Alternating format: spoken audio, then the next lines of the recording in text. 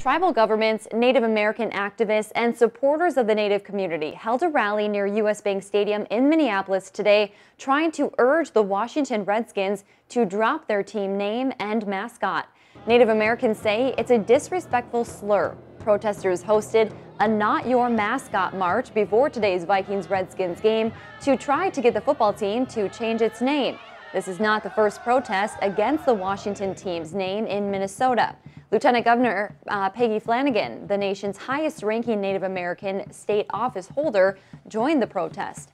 Washington's current owner, Dan Snyder, has owned the team since 1999, and amidst 2 decades of pressure, he has repeatedly said he will never change the name. However, the NFL has said it will not pressure the team to change its name.